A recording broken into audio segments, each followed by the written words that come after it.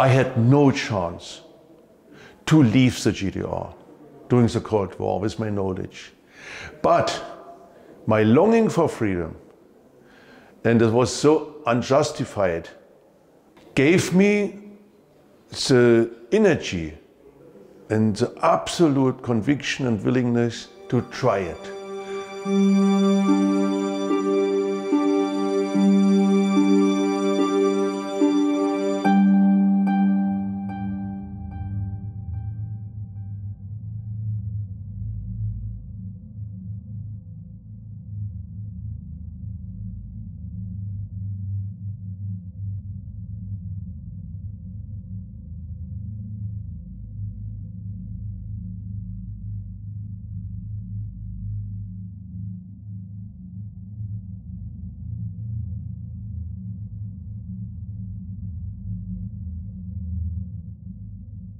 My name is Lothar Schulz. I was born in January 1950. That means today I am 73.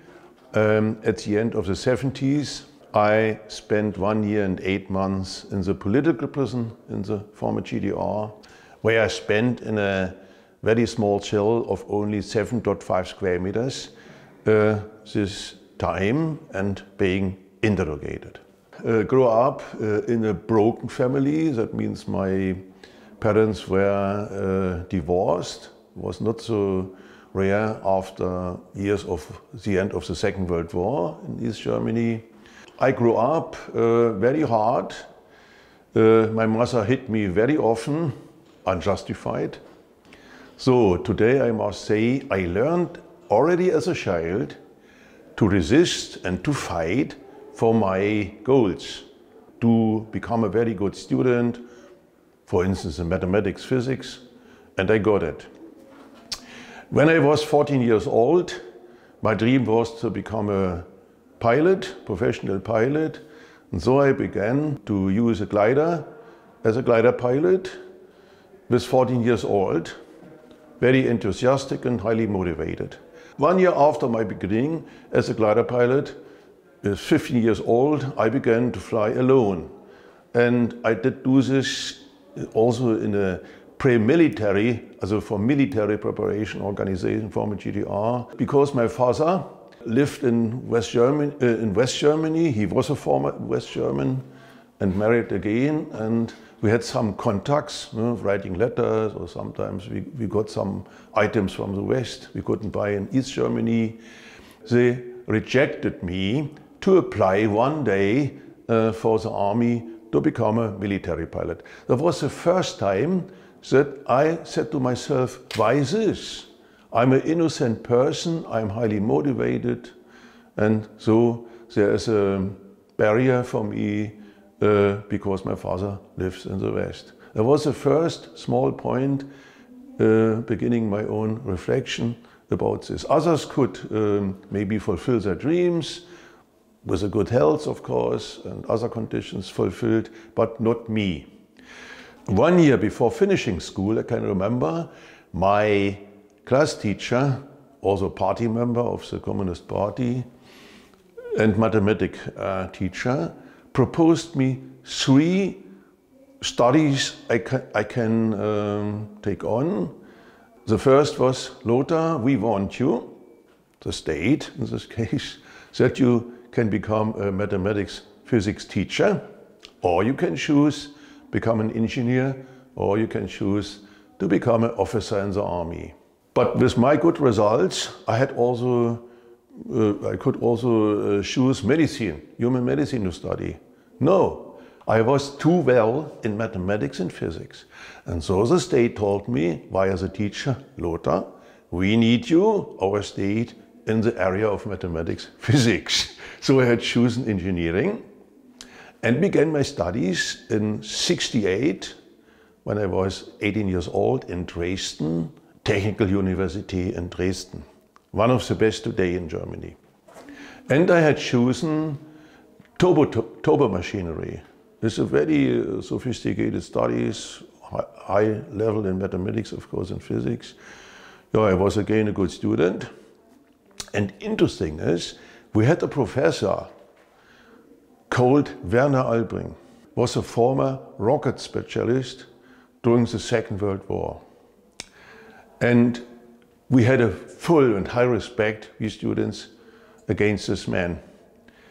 And you should know, Werner Albring, after the war, short time after the end of the Second World War, had been picked up by the Soviets, 46 as far as I know, with a team of other German rocket specialists, and they brought them together with the families to Russia, to Soviet Russia, where he lived the next 5 years and helped to develop Soviet rockets. After this, 1953, he came back to Germany, in this case to East Germany, and they gave him a post location in the university to set up this department for machinery for turbines. I can remember during the studies, I began a very little bit to criticize this communist system. I could feel already as a student of techniques, the system is not good. The system is not efficient, the system doesn't work well. This planning economy, I could feel this. There were a lot of liars, there were a lot of party members, in the realities opportunists. And this Professor Werner Albring protected me a little bit. And I had again a good result. That is important to know with this professor. So then I worked in the GDR 6 years in 2 kinds of power stations. And I became a project engineer to set up one Soviet nuclear reactor. We needed 3.5 years. And I participated in launching 2 Soviet nuclear reactors. Very soon I could see, there is a problem with Russian language. They're very difficult language. All in the former GDR had to learn years Russian, but they couldn't speak. Much too difficult. And I could see something like a sportsman. Oh, that's a good challenge. I want to speak with my Soviet colleagues because the nuclear power stations came delivered from Leningrad, Soviet Russia, today called St. Petersburg. We couldn't produce these sophisticated things and very expensive things. And with this system came, of course, a lot of Soviet specialists, my colleagues, with whom I could soon speak with a translator Russian. I made very good experiences with the Soviets. They appreciated this. They knew the language was very difficult. And so they gave me much more information with a translator. I can remember that the Soviets told me, Lothar, when you can speak Russian with us, you must be for us automatically a friend of Soviet Russia. I can still remember. So sometimes they invited me Friday evening for a last glass to drink. It was a honest, very useful and positive cooperation of highly qualified engineers. In 1976, the GDR wanted to promote me, and they came from Berlin and proposed me the following. Lothar, we have a plan with you for the future, for your professional future. At first, we would like to send you the next 3 years to Moscow, to the highly reputed Energetic Institute. And you should finish this institute after 3 years of studies with your doctorate of engineering, or today is called PhD. This made me happy. I felt rewarded for my hard working. I was really enthusiastic. This institute, this Energetic Institute, today in Moscow University, was a leading institute for the development of the Soviet hydrogen bombs. Because these times the well-known physics Andrei Sakharov at this institute during the 50s and 60s. He was the father of the first Soviet hydrogen bomb, worked there. And he was later the chief constructor of the biggest hydrogen bomb once exploded in October 1961, nicknamed the Tsar bomb. 50 megatons. The biggest explosion took place in our humanity. And then I can remember, I had been invited in the ministry in East Berlin, and a middle-aged woman, friendly, received me in her office. She asked me friendly, Mr. Schulz, I have one question. How do you think about becoming a member of the SED, the Socialist Unity Party of East Germany? Also that means the Communist Party, the real party in power, you know, in the dictatorship regime. And now I followed my conviction. I wasn't convinced about the victory of communism. And I said to her, friendly, Madame, I don't want to make the step to become a member of the Communist Party. How did she react when you said that? Do you remember? She reacted, also almost 50 years ago, of course, more than 50 years ago. As far as I know, she reacted normally. Okay. Also, she wasn't shocked. Okay. No? She was the same person, more or less. But before saying goodbye, also before giving me the hand for saying goodbye, I can remember she said to me, Mr. Schulz, I recommend you not to be too much concentrated, focused on Moscow. First reaction. 2 weeks later, officially, she cancelled this. For me, even today, this was a typical situation. They wanted to promote me. You were a good engineer, hardworking, Russian-speaking, very rare. You did your best. Never looked on your watch for the end of your work time. So it was a reason for promote you. Sending there to this institute, a very, very interesting institute, very special, maybe less than 5 people per year, maybe 3, 4. It's very chosen, very, very chosen for the future, for your future.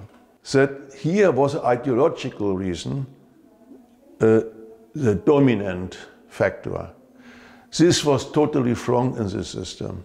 Instead of choose, like in the West later, me as an engineer, applying to choose one of the best engineers of this group, she took care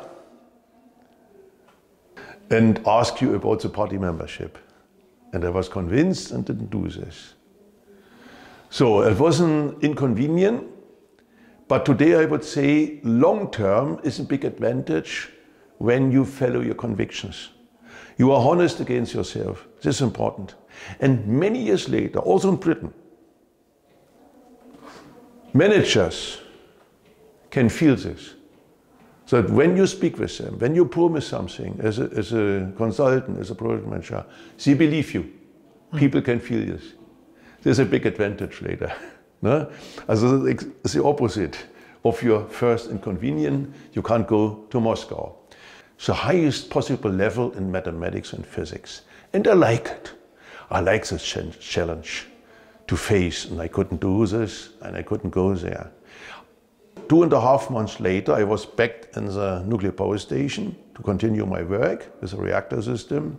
Dr. Meyer, the boss, said to me in the nuclear power station, was the chef of the Department of Research and Development, Mr. Schulz, I would like to hire you because I know you're Professor Werner Albring. But the last word has the other department for human resources, the last word. And this last other Department of Human Resources let me wait the next 5 weeks and then cancelled again and gave me a second negative result. So I would say, in the meantime, I was already a black sheep for them. It didn't matter my high qualification and hard working and Russian speaking and other things. It didn't matter for them. And this was the last step. I was married and we both agreed we can't accept any longer this behavior. We gave our hands to the system. We want to work hard. We gave again our hands. And they gave us stones in the way. And because of my special workplace during the Cold War, with my knowledge, deep knowledge about every details about the Soviet nuclear reactor system and the security redundancy around the reactor system, I was an insider, total insider. I had no chance to leave the GDR during the Cold War with my knowledge. But my longing for freedom, and it was so unjustified, gave me the energy and the absolute conviction and willingness to try it, to try the impossible. And I knew you must meet the Stasi to show this absolute willingness. You want to leave the GDR, to tell them why. And the Stasi was for me the decision maker, the real power to decide. They sold political prisoners to the West Germany, 34,000 people, and got West German mark money. We didn't know whom they had chosen. The risk was high. So that means I had the right to criticize the Communist Party because I told you this why. This hypocrisy, this lying, this opportunism.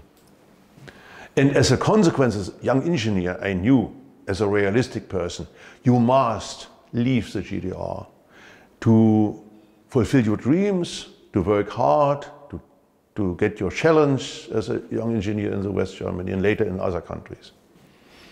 So this was the basis, a starting basis. So how to do? You must meet the Stasi. All others can't decide about your destiny. You must show only the Stasi, not others in the GDR, your willingness. And I will do this. I'm a very open person, straight person, and I must tell you today that I really provoked the Stasi in the center of East Berlin with my banner action, with confronting the SED with the critics. What did your banner say? Under the supervision of the party, my wife, Bulgarian doctor, has been bullied in the GDR because she studied in Russia. So today for you can't understand this. The big model for the GDR was the Soviet Russia. Daily propaganda told us following the Soviet Russia, that means winning. My banner showed the big difference, the big gap between this daily communist propaganda and the reality. So the communists weren't interested in the reality. So what does it mean, my banner? I showed them the opposite of this daily propaganda. That means when my wife came as a young Bulgarian citizen, was one of the best in Bulgaria after finishing school, and they rewarded her to study 6 years in Leningrad, St. Petersburg, medicine. She was again one of the best students there. And then they came with this knowledge to the clinic, dermatology in East Germany in the north. And they told her that the Russians, the Soviets, are too silly, too stupid to make good medicine as party members. And they told her the opposite of the daily propaganda. Can you understand? They were liars and hypocrites. They had advantage going into the party. I didn't do this, but these people did do this. One doctor, as a party member, told her, we hate Russia. And they showed this. When you protested on Alexanderplatz with your banner, what did the people on Alexanderplatz do? Very interesting your question. I will answer. I can still remember when I opened my banner, I could never return. So you can compare this with a jump. You can't return anymore when you open your banner against the party. The first reactions of the people were, maybe they were too much surprised. The first second, they didn't stop. Because it was absolutely rare that the people confronted the SED with a critic. But after the next few seconds, the first stopped and began to read. And within 4.5 minutes, there were 50 people around me. The Stasi wrote this in my Stasi file. The majority already, 11 years before the end of GDR, was already on my side. And they said to me, a few, I can remember, finally, there's someone, he's doing something. He's active. They liked this. One wanted to take away my banner, couldn't do. I was a very sportive person. Well, they tried to grab it. Yeah. They couldn't do. Okay. I was very strong. An active sportsman, athlete. And a few told me, we like to live in the GDR. We have a good life here. We are free and all these things. Maybe the work further start in East Berlin, I don't know. But the majority was on my side. And an American journalist years ago told me, Mr. Schulz, there weren't only these 50 people around you. These people went at home and told this event you carried out, this manifestation, to the family members and phoned to others. And next day they told this to the colleagues in the companies, and they told it to others. There was one person criticizing the SED. The Stasi came, as far as I can remember, two in civil dress, showed me an identification card. Was this at home or at work? Where were you? Where were you when they arrested you, when they came? No, they came into this crowd around me. Okay. Also less than 5 minutes later, when I began my action. Wow. It was only a short time. Maybe they were nearby in civil dress and so, in the center of East Berlin.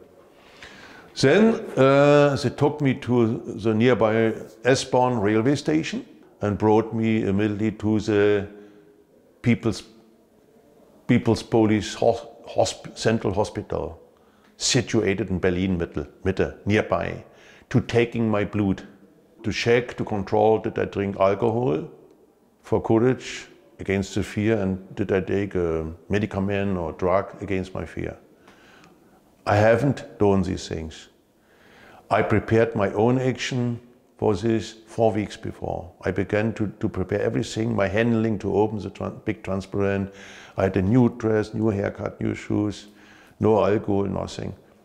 Telling you this is important because when you prepare weeks long in detail your action without alcohol, without drugs, you are more dangerous for them. So I did do these things right, without reading this in a book. I did do these things right. When you do spontaneously with alcohol within minutes such small action, then you are less dangerous. Telling you this because important for the end of my story. And then they brought me to the Keibelstraße near the Alexanderplatz on an upper story where the Stasi had some offices and began to interrogate me. Not screaming, not loud, normal sound. Just a conversation? Yeah, there was at first a criminal police. And then I can remember that at least 2 times during the night or after midnight, each time 2 very tall and strong-looking sportives in civil dress came into this office and surrounded me a few minutes, very slowly, like a windmill. One was here, other was here, and surrounded me, very narrow. And I was sitting on my stool and didn't move 1 millimeter. Were they trying to intimidate you? Of course. Yeah. And what I want to tell you, be prepared and keep cool. Be your master of your emotions. And I kept 10 minutes at least, absolutely without 1 millimeter moving, and kept cool. This will also be during the prison time. Don't let you provoke, keep cool for your dreams. Keep your health. And they couldn't do nothing with me. When I had done this with my nerves, then they had hit me, of course. How can you turn negative event situations in a positive sense, in a positive direction? So I can do this. Maybe it's a certain character and comes from my birth, I don't know. I have a certain, so I believe strongly on myself. And I believed every moment in the prison I will win. So these guys are intimidating you, they're standing around. I didn't react. You didn't react. What happened after that? Then came the Monday morning and the published news press in the West. And then changed the sound a little bit of the interrogators of the Stasi. Now they knew this is a big case. Did Schulz collaborate with the West or not? And that was the reason Erich Mielke, the Minister for State Security, was immediately involved. Erich Mielke requested a report about myself and my action, written by a colonel of the Stasi, 6 pages. And Erich Mielke wrote a statement, a 7 April, after reading this, to his first deputy. And he suspected me that I didn't do this alone. He suspected me figure out Stasi interrogators the next time. Did Schulz collaborate with the West press or not? I was awake 41 hours, sleepless. During which the Stasi interrogated me in Berlin, also continuing on the motorway in the car, 26 hours. After doing this, I could sleep almost Tuesday, also that was the 4th April, midnight. And the first 7 nights, of course, I was alone in my cell and had to sleep with my back directly on the wooden surface of the small bed, without mattress. And had to look the full first 7 nights in a very bright bulb switched on above the door frame of my cell. To make you weaker, maybe, to make me less resistant. I would say the reason had been, I think, after the suspicion of Erich Mielke.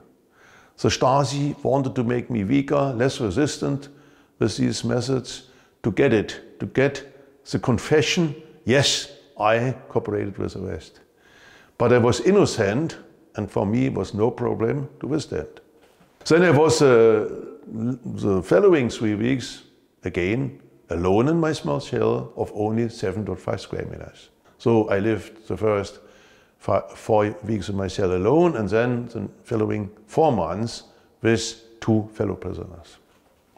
Yeah, I can tell you, after my studies, that the Stasi was able, statistically, as an average, in every 70 prisons they had, to recruit between 7 up to 9% of political prisoners to become so-called cell informators, also spies.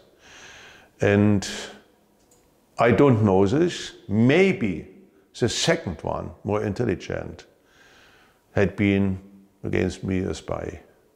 But I was innocent and the Stasi couldn't get new informations. My trial took place in the regional court where I lived in Greifswald. This was the 26th July of 1978, also after almost 4 months being detained. Mm-hmm. The Stasi transported me with 3 armed guards, me alone, sitting in such a small cell in our special Stasi van. And when we arrived, maybe 10 AM, was a beautiful summer season day with blue sky, and I can still remember, think about my positive mindset. They opened the door and I was so overwhelmed. I was so surprised that I could see one moment to another a public green park directly.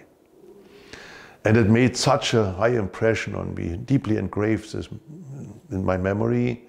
I could see green trees, I could see hedge and grass and a lot of different colored flowers. I could see the paradise. The first few seconds before leading me upstairs to the trial, to the court. I won't never forget this great moment. Because, why is this? I became hypersensitive. I was so hungry for colors I hadn't.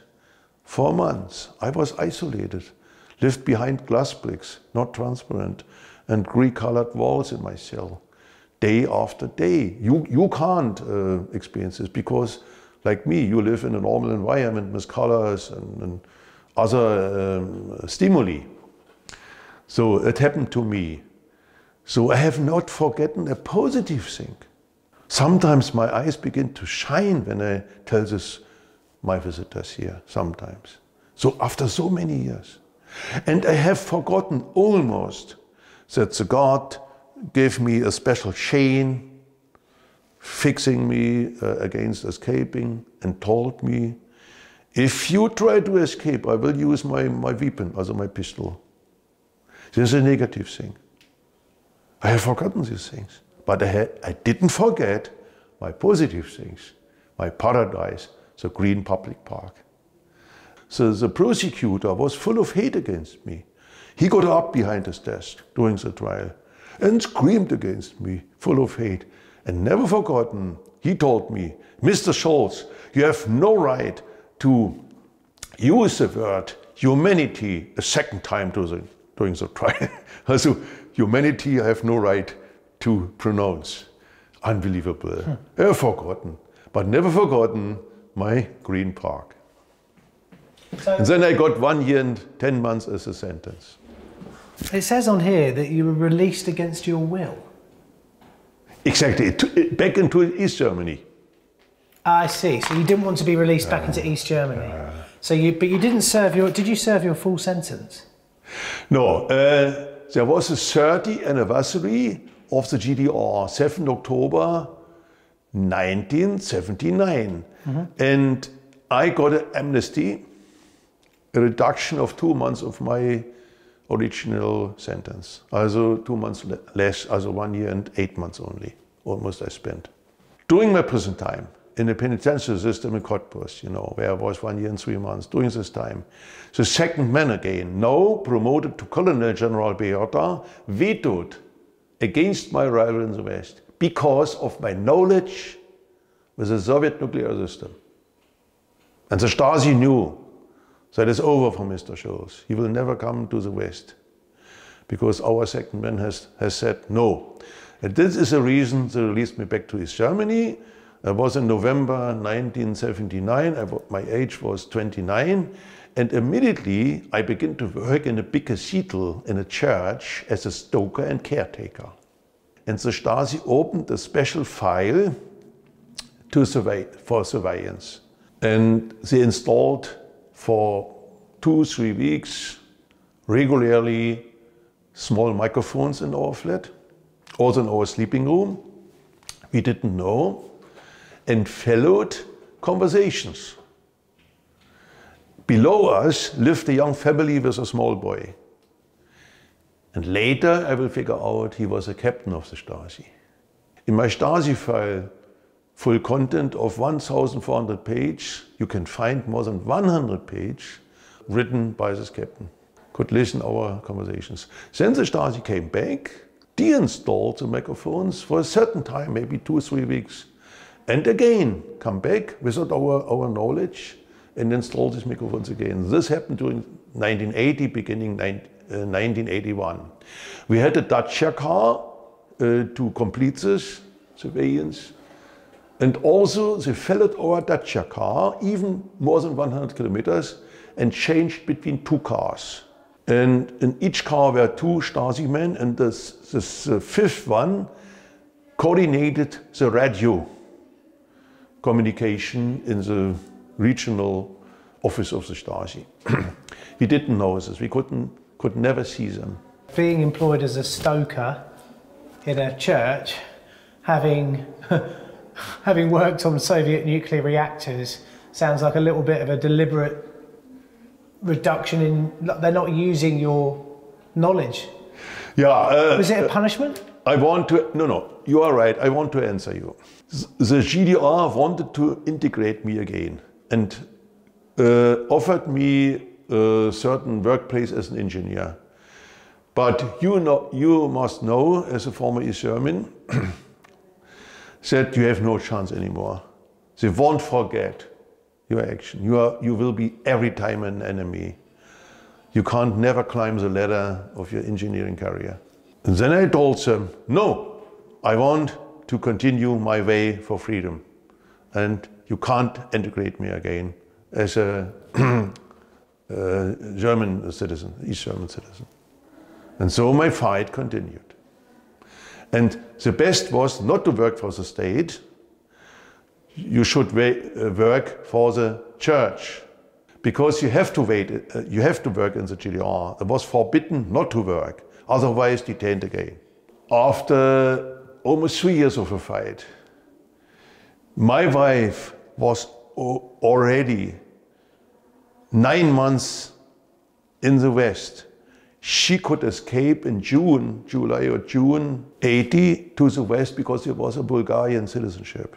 I had a phone call with my wife in the West, and as I said to my wife, I will organize and carry out a second peaceful action against the Communist Party, and this time in Berlin, of course, and I will choose a large scale. And I said to her, never happened before in the GDR against the Communist Party. So Stasi could illegally listen every word. I didn't know this. They organized immediately after this a meeting in the district administration of the Stasi in Magdeburg. And some officers said, we want to get rid of him. He will do it. We can't avoid it. Can you remember my first action? Properly organized. They knew my character. The Stasi said, we can't avoid this. He will do it. He's crazy. And after this meeting, Colonel Lieutenant Neumann wrote a statement, I have this with me, in direction of the veto to the ministry. And the last sentence is interesting. After these facts he wrote, he urged the ministry to let me go. A high officer of the Stasi urged the ministry, let him go. And 2.5 months after this phone call, it was in 19 May 81, I could take the dacha, correctly treated the last weeks by the GDR administrations. We approached Marienborn-Helmstedt on the motorway, also me, I approached on the motorway. The same happened to me, correctly treated.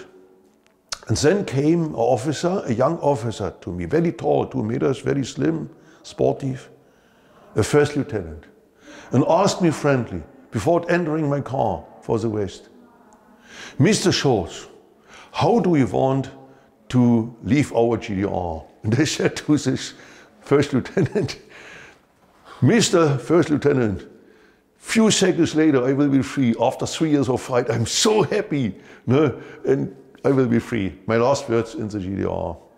Later, you will know I was a masked, camouflaged first officer of the Stasi. And then I passed the boundary post with our 3 colors of our flag, black, red, gold, and I was free. And believe me or not, my happiest moment in my life, until the end of my life, believe me. And I became one of the happiest persons in the world. I have still problems to believe it. Can you see my smile, my shine in my eyes? I can. This makes me happy. Yeah. What was it like arriving in the West? You must have heard so much about it. Had you... The first was as a smell on the motorway, and the cars ran so fast. The speed, I wasn't get used to this high speed. No? It was my Dacia car. No?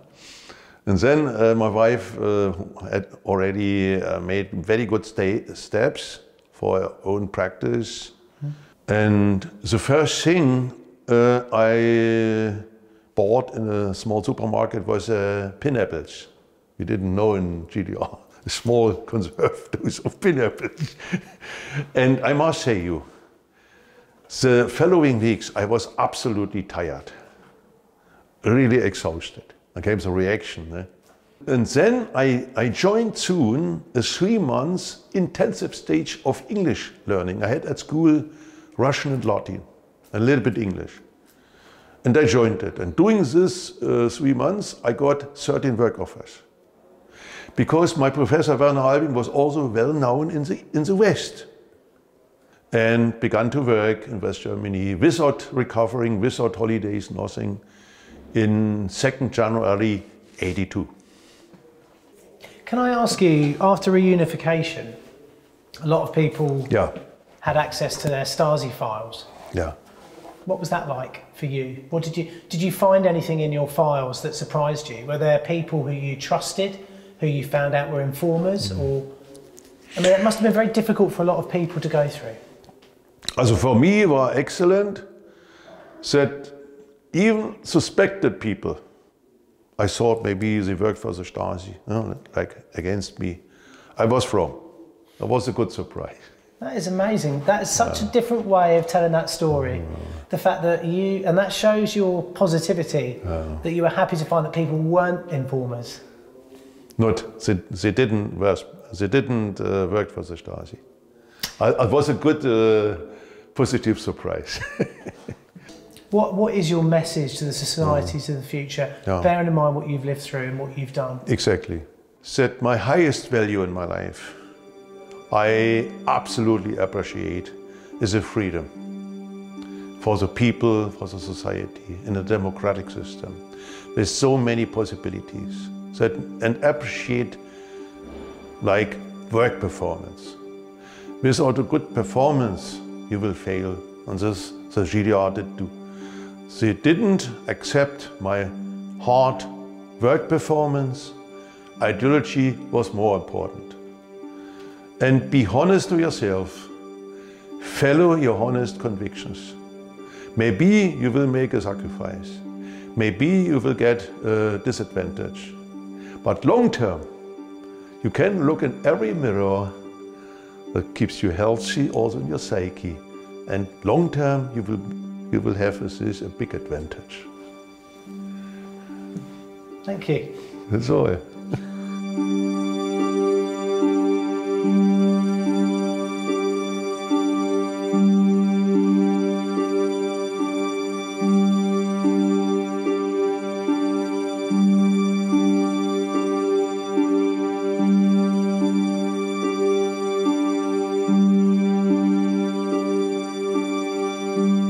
Hello, I'm David Macmillan. I was a smuggler for nearly 40 years, and that involved prison, which I took on the chin mostly, but sometimes it just doesn't work out.